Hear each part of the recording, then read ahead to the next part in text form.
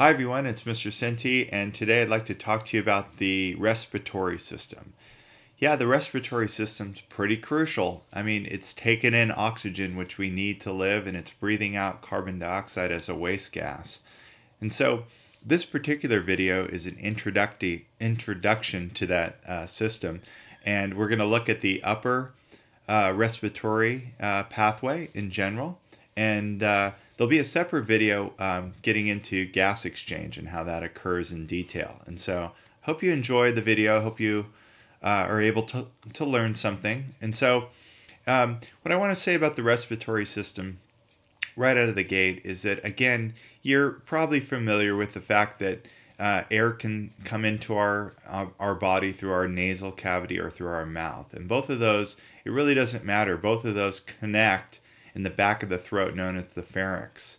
And then we're going to go down the trachea, which is our windpipe, and then that's going to branch off into the right side of our body, into the right bronchus and the left bronchus, and then those are going to branch out into smaller and smaller bronchioles, and then ultimately into these air sacs. And so here we have a right lung and a left lung, two lungs.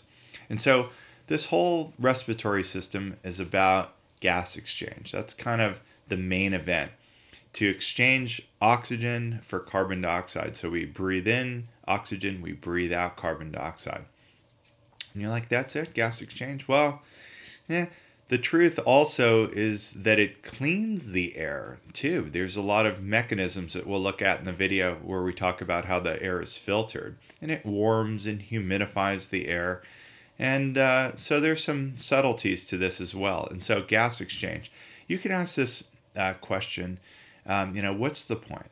Why do I need oxygen? And so that's a huge question. And so I'll attempt to respond to it briefly. And so, if you think about it, it all comes down to a cell. And we sometimes refer to this as cellular respiration, where we have a cell and we have each and every cell of the body is surrounded by blood vessels. And so in the blood, we have red blood cells, and those red blood cells are moving around in the tiniest blood vessels of all, called capillaries. Okay, so here we have it like this. Here's a capillary, here's a cell. And so what are those red blood cells doing? They're carrying oxygen. That's right. And oxygen's really important because oxygen's going to then diffuse from an area of high concentration in the blood to an area of low concentration inside the cell. And ultimately what the cell needs with that oxygen is, it needs to use it in the mitochondria. If you're familiar with the biochemical pathway of cellular respiration, you'll know that glucose, which is burned for fuel in our body for energy, diffuses also across. And so glucose is broken down in the cytoplasm, and then ultimately those remnants go into the mitochondria and combine with oxygen and are burned and produce this high energy molecule called ATP. And we need that, and this is called cell respiration. And as a product of that, carbon dioxide is produced, so CO2. And so this is a gas right there, and of course this is a gas as well, oxygen coming in to the cell. And so the cell needs to get oxygen and it needs to get rid of carbon dioxide. And so carbon dioxide then diffuses from high concentration in the cell to low concentration in the blood. And so in a separate video, I will talk in detail about that process of gas exchange. And you're like, well, how come you're mentioning it now? Well, because this is the heart of what we're talking about in terms of the respiratory system. It's gonna come down to the exchange of oxygen and carbon dioxide. And the reason that we need oxygen is to supply all of our cells with the energy that they need to live and do all the things. Like, for example, if this is a muscle cell, we need the ATP in order to get the myofibrils to contract. And so this is what's happening. And then carbon dioxide is produced, travels into the blood, and then where is that going? That's going to the lungs, of course, to be released. And then oxygen came in via the lungs. And so that might be obvious, but it doesn't just zoom to the lungs. It has to go through the nasal cavity. And so I want to talk about that, the anatomy a little bit about this whole process. But ultimately, down in the blood or wherever you are, what we're talking about, when I mention the word diffusion, just to make sure that everybody's on the same page with this, when I say diffusion, see these purple balls represent the gas. If they're in high concentration over here, say that this is oxygen. If it's in high concentration over on this side of the cell membrane, which is a phospholipid bilayer, and over here it's in low concentration, it's apt to diffuse. And so let me emphasize it.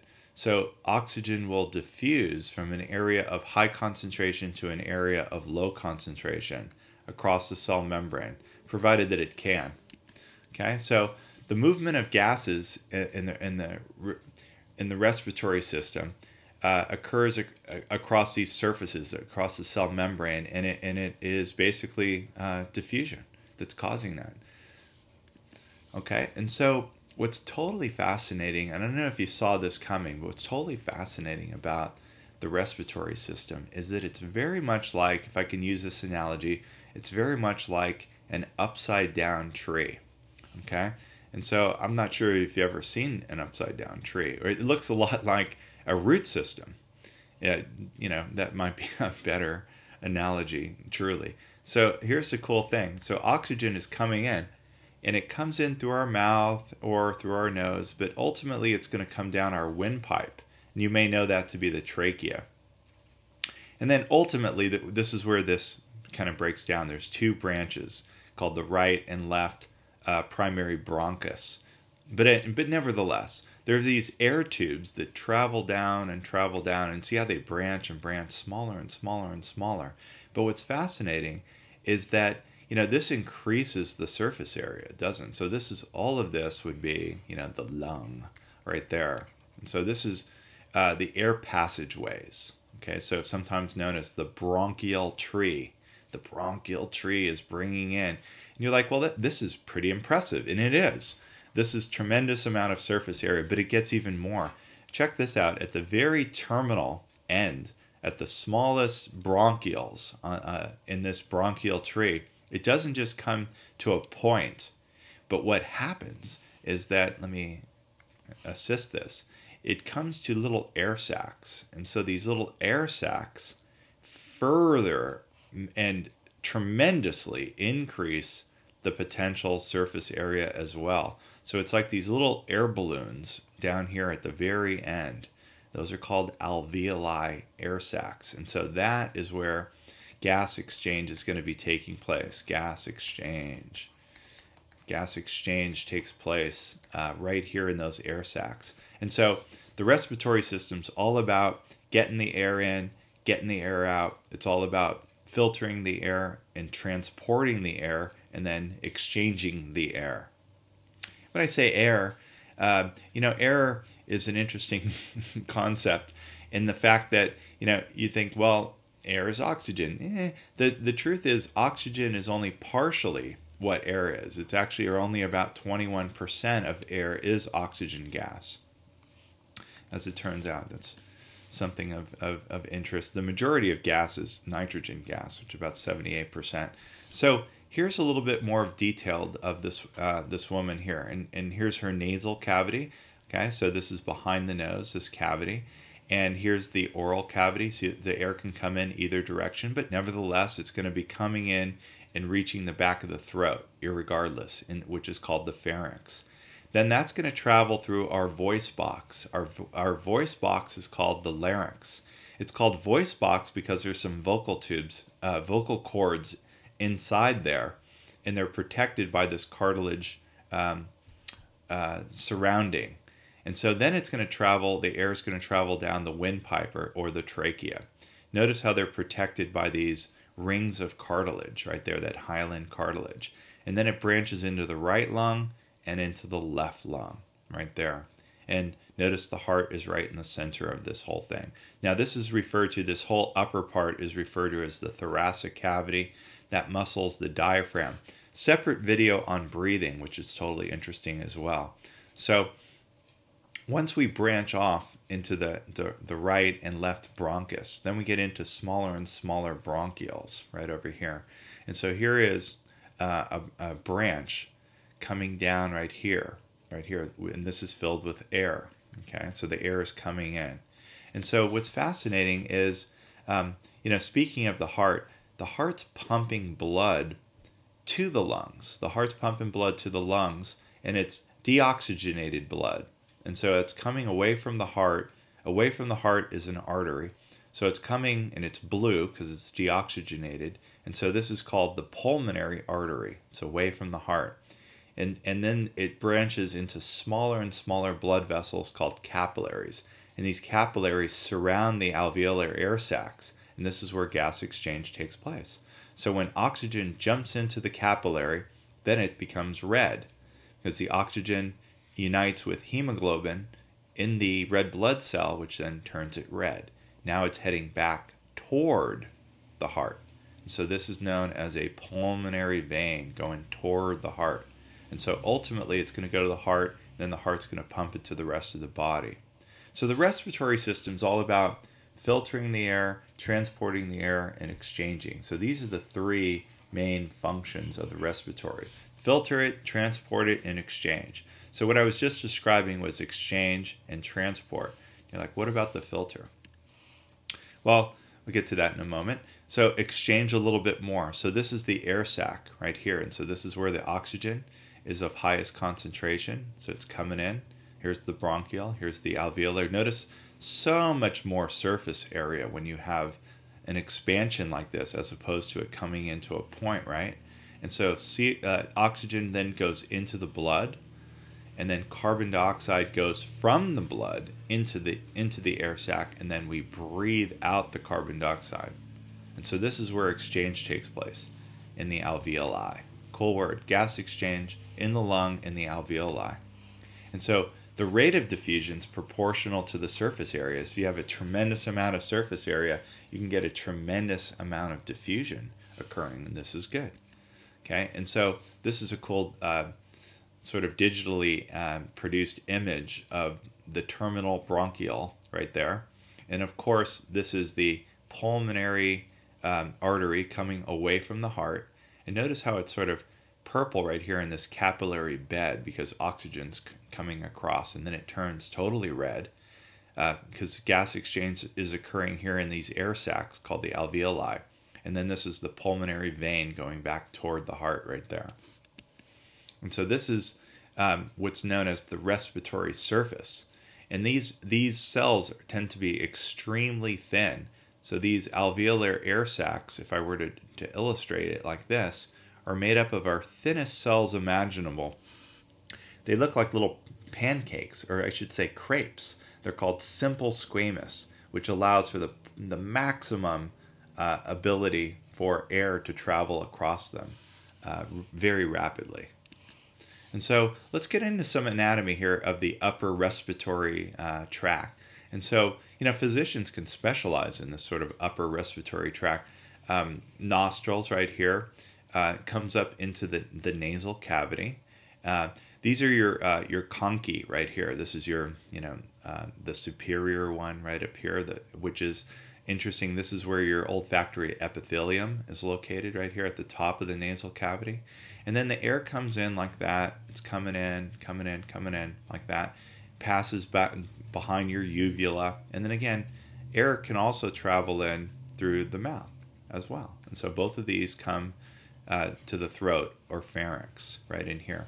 Now, what's interesting to note is, look at this structure right here. This structure is called the epiglottis. And this epiglottis, when you're eating food, the food comes down and it presses upon it, and then it closes right there. It falls down, and so it prevents food from entering into the trachea. This is the trachea, but it right in here, that opening, right in this area right here is called the larynx, and this is your vocal cords, which are shown here in white right there. And then behind or posterior is the esophagus.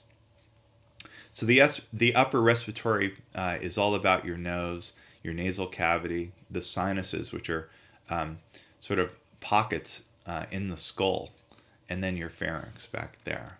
Okay, and then the lower respiratory tract involves your larynx, as I was just referring to, where the vocal cords are. The trachea itself, which is the windpipe. Notice there's the C-shaped. I say C-shaped because they don't go totally around. The C-shaped rings of hyaline cartilage right there that protect the trachea, because the trachea is right here. It's vulnerable. And then it branches into the right lung and the left lung and the bronchial tree. Okay? And then here's the lungs. So again, more anatomy here. In the front of your skull right here, right, which is right above my nose, are my frontal sinuses right there. And so here's the nasal cavity. Here's the hard palate right here in the mouth. The nostrils leading to the nasal cavity. Here's the oral cavity. The larynx, again, houses the vocal cords, sometimes known as the Adam's apple, because the cartilage sticks out a little bit like an apple. Here's your trachea. Esophagus, part of the digestive system. Epiglottis, which is preventing food from traveling down into your trachea. Pharynx, which is the back of the throat. Soft palate, because it sort of culminates in the uvula and it doesn't have a bone in it, so it's rather soft. And then here's your bronchial tree in the right lung and the left lung. Notice how the right lung kind of curiously has 3 lobes and the left has only 2 lobes. Interesting. So when the air enters, and this is one of the functions of the respiratory system, to filter and to warm and humidify. So as the air enters into the nostrils, it's filtered by the hairs. Not only the sort of macro level hair in the nose, but microscopic hair as well, cilia. And so it's also humidified by the goblet cells releasing mucus. Okay? And then it's warmed as well because there's a lot of blood vessels in there. And so the nose is a combination of bone and also cartilage, elastic cartilage. And so the air is filtered. And so, again, I was mentioning how oxygen is only 21%. And so when the oxygen travels in, right here in your nose, this is a person lying down, it travels down back here, and then or it can come in as well through the oral cavity, right in here. And then it'll travel anterior. This is the esophagus here. Here's your epiglottis right here. I'll highlight it, your epiglottis. It's called epiglottis because it's on top of the glottis. The glottis is literally the opening to the trachea. So it's a hole, the glottis. And so here's your a closer look at the nasal cavity and these nasal conchae right here. And so these help to, again, increase surface area. There's lots of cilia on the pseudostratified ciliated columnar, helps to moisten, filter the air, warm it, if you will. So it's always a good idea to breathe in through the nose for this reason. And then these sinuses are pretty neat too. And so I mentioned the frontal sinus as well, but we have these maxillary sinuses right here, just left and right of the nose. And then we have the ethmoid and the sphenoid sinuses as well. And so these are air-filled spaces they help to keep the skull light, but they're also lined with mucous membrane and again cilia, and help to, the air can go into these sinuses, of course, and they sort of resonate in sound and influence the tonality of our voice. So as I was mentioning, this is a cool X-ray of the sinuses right here, and they reduce the weight of the skull, and they act as a chamber, which affect the quality of the voice. So kind of interesting. Sinuses are neat. And then this is a great light microscope photograph histology look at goblet cells, which are here. These are the pseudostratified ciliated columnar. You can see the cilia that are protruding right here. And you're like, well, what's the whole point of this? Well, the point of it is that if mucus is being secreted right in here inside the nasal cavity, okay, and this is all through not only the nasal cavity, but all the way down in the trachea as well, and also the upper bronchial tree as well. If mucus is secreted, what that's going to be able to do is trap all the dust particles that we're inhaling, or maybe even some germs, some bacteria. And then the ciliary action of this tissue will then beat it in an upward direction and get that mucus to come up out of the respiratory tract, and then ultimately will swallow it. You're like, swallow it? What's that going to do? Well, then if we swallow it, then that's going to be carried to the stomach, and then the gastric juice, which is low pH, is going to destroy most of the microorganisms in that mucus. So this is very important, helps to keep the lungs clean. And so here's another diagram of that. Here's the pseudostratified ciliated columnar cells, which are part of the mucosal layer. And then goblet cells are making the mucus, and then particles are trapped in it. So the nasal cavity leads to the pharynx, as I was mentioning. The glottis, again, is literally an opening. And it's flanked by these two white structures called vocal cords. And what's totally interesting is when the air comes out of the lungs, when we're exhaling, the vocal cords will vibrate, and that will create sound. And so that's literally how our voice is generated, by these vocal cords vibrating the sound. So it's pretty neat. And so here's again more anatomy of the upper respiratory pathway. The frontal sinuses, which are right up here again. Here's your nasal conchae right here. And so you can get into this superior on the top, middle, and then inferior to the lower one. Here's your olfactory epithelia right here. Here's your sphygmoid sinus right here. The pharyngeal tonsil is sometimes called your adenoid back here. Here's the opening of the auditory tube, which is, and again, you might be familiar with, then extends all the way into the eustachian tube, which then connects to the middle ear of the ear. Here's your palatine tonsils right here. Here's your lingual tonsils. These are lymphatic tissue, which helps to protect. Here's the epiglottis. Here's the opening right here called the glottis, and then your vocal cords are right here. So this whole area right here is called the larynx. And then the air then travels down into the trachea. Pretty cool. Okay? So let's now I'm going to emphasize the vocal cords because they're quite remarkable. Again, there's cartilage in the front, which is protecting, and then which is sometimes called the voice box, and then it houses a pair of vocal cords, and these will vibrate. And when they vibrate, the sounds high pitched, when the cords are stretched really tight, they're gonna vibrate at a high pitch, and then when they're less tense, they're going to be vibrating a little bit more slowly and create kind of a lower pitch in terms of this. And so let me actually take a break from this and show you. I have something here that you might be interested in. This is an endoscope looking at inside this is inside the body, in the larynx. These are the real vocal cords right in here, and that opening that I'm pointing at is the glottis. And so a physician can actually put this in, and the person can actually speak while the scope is in there, surprisingly. And so now how about this? We're traveling down the trachea. And so this is what we're about to talk about in a moment. This is the windpipe. You can actually see, look at this. You can see the rings of cartilage right in here. And then let me pause it here for a second. Do you notice how it's going the right and then left? This is the primary bronchi that's going down like that. Check that out.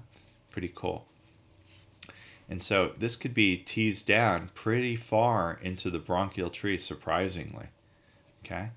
And so let me pause that there, and let me come back to these vocal cords. This is pretty interesting here. And so here again, a cartilage right here, which is protecting the larynx, and then here's the vocal cords, and here they are vibrating. So this is what it looks like if you were to stick an endoscope down my throat right now when I was talking. This is what you'd be seeing, probably more than you'd want to. And then again, this is going further down. So this is now, down the trachea. Now we're going into the bronchial tree. Let me just come back at that point. Let's come back to where we were.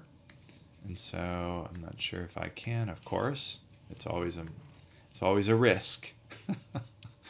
let's see what we can do here. Let's try that. All right, nice. And so I hope you enjoyed that. That's pretty cool. And so this is where we were. We were looking inside the larynx right here at the vocal cords.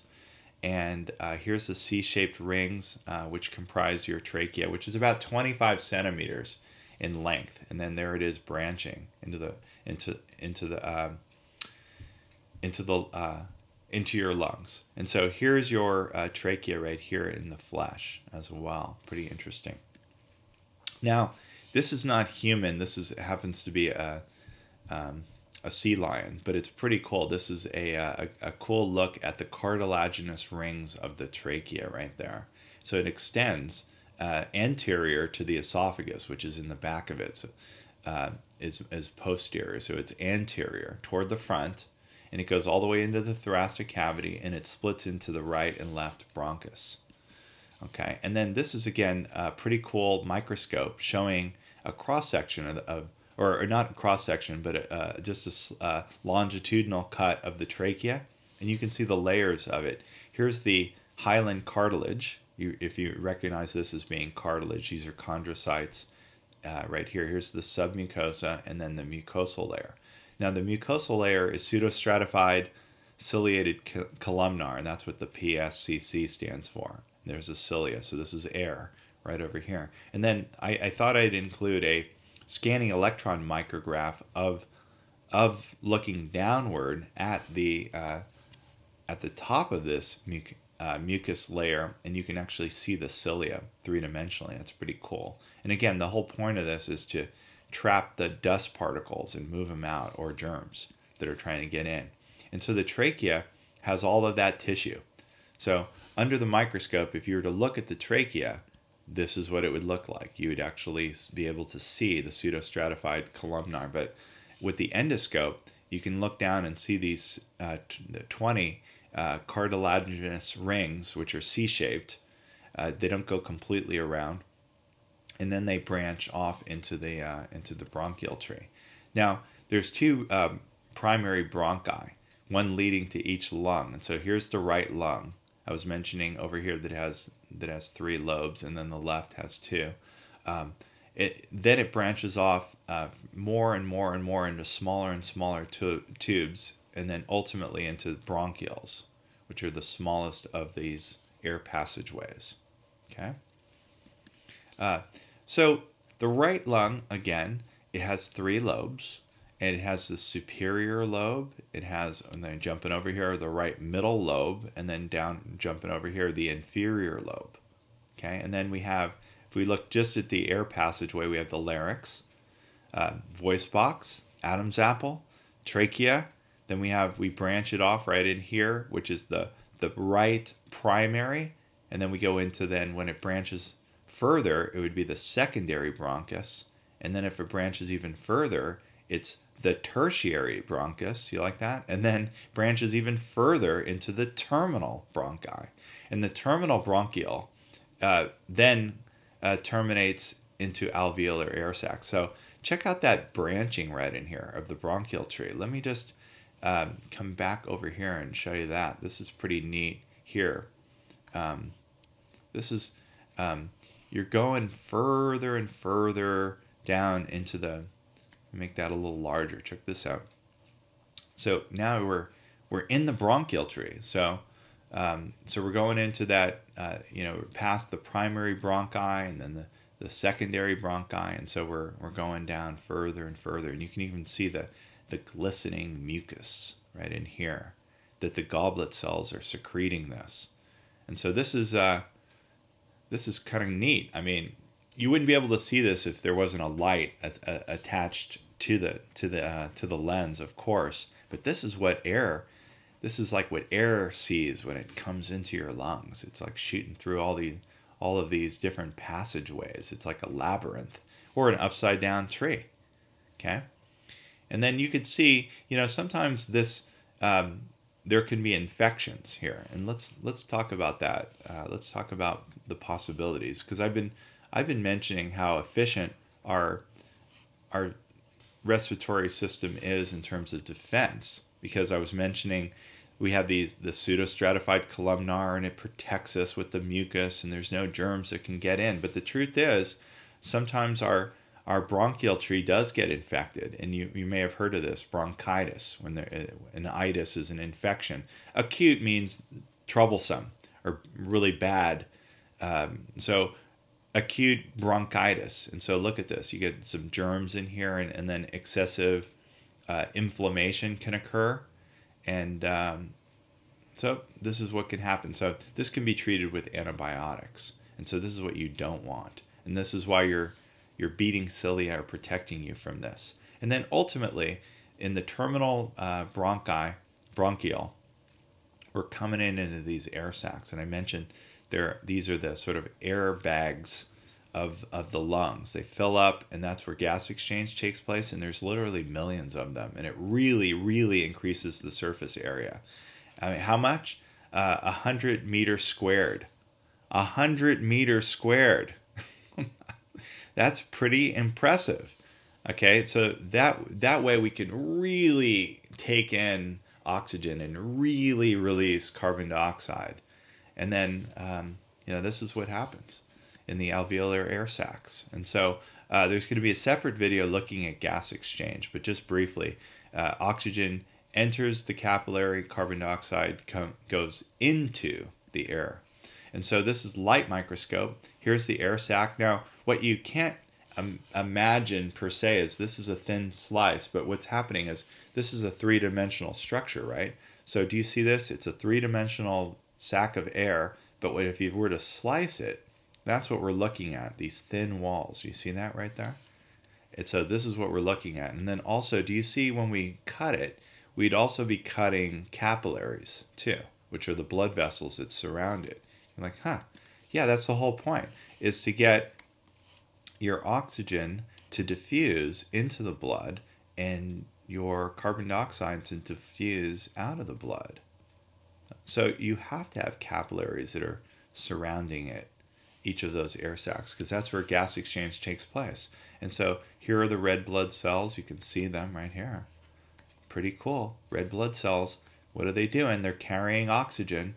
And so oxygen will diffuse from the air sac into the red blood cell, and then carbon dioxide will diffuse out into the air sac as well. And it's across the thinnest cells of all, simple squamous. So that's pretty neat. So the alveolar air sacs are made of simple squamous, but so are the red blood cells, and so are the capillaries. So this is a sort of a come together of simple squamous. And so finally, we're there in the air sacs, and this is where gas exchange takes place. Awesome picture of the alveolar air sacs scanning electron microscope.